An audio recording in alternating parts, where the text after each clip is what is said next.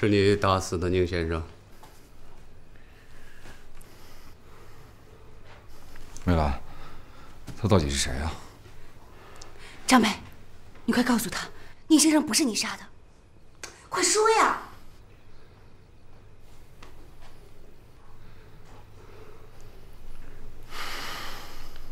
枪不是我开的。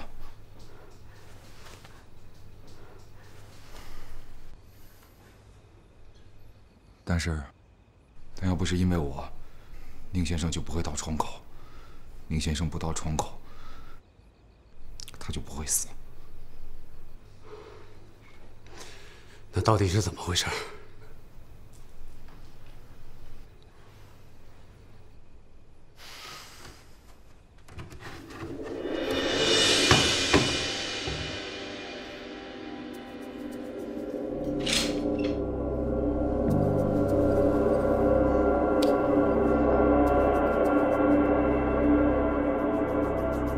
子茂雄，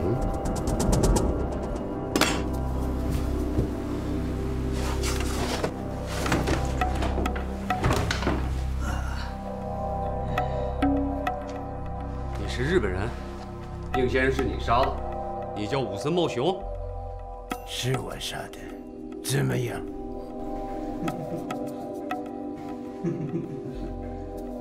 老子行不改名，坐不改姓。 我就是武森茂雄。你们在我们的地方杀了我们的人，被我们抓了以后还那么嚣张。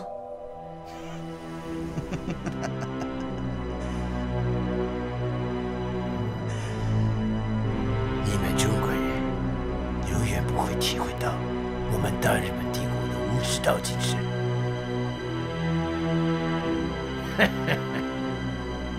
有种就杀了我。 要是不杀我，我将来还会杀你们中国人。我们还要占领你们的国家。你闭嘴！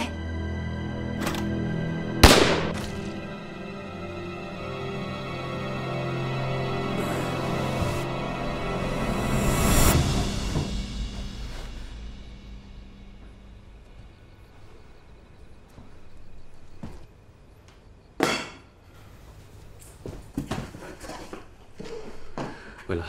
你快去追张梅，不可能错怪她了。这里交给我了。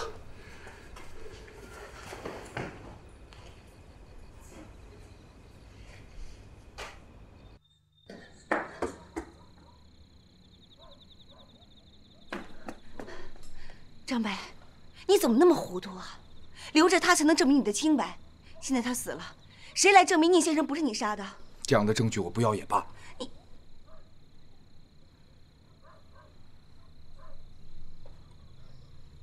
你离开北平，就是为了刺杀宁先生吗？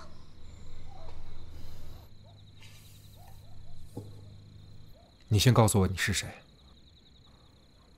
还有他，到底是什么人？他是老铁。我问他是什么人？你不用管我们是什么人，你只要知道，我们跟你一样，都是热爱这片土地，想把小鬼子赶走的中国人就行了。宁先生也是。当然是。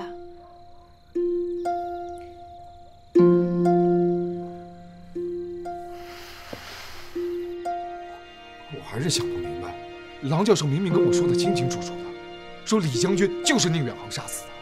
郎教授，原来告诉你宁先生的凶手的人是他。是啊。哦，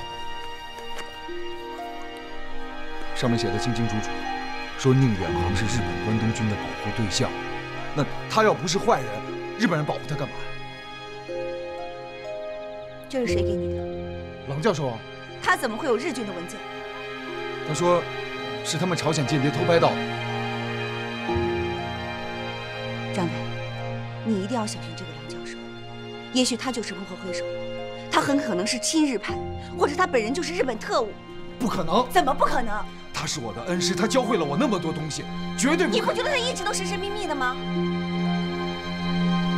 那是你对他有成见，再有，你就是受了童子清的蛊。 张北，请尊重我对你的感情。其实我在离开北平之前，就做好了最坏的打算。如果我回不来了，童子清可能也是一个不错的选择，因为我知道他给你的爱一点都不比我给你的少。你说什么呢你？怎么了？你受伤了？把手拿开！我不知道你受伤，疼吗？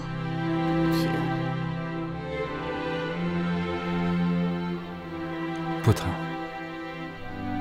怎么能不疼？你记住，我们两个是一个人，你疼我也疼。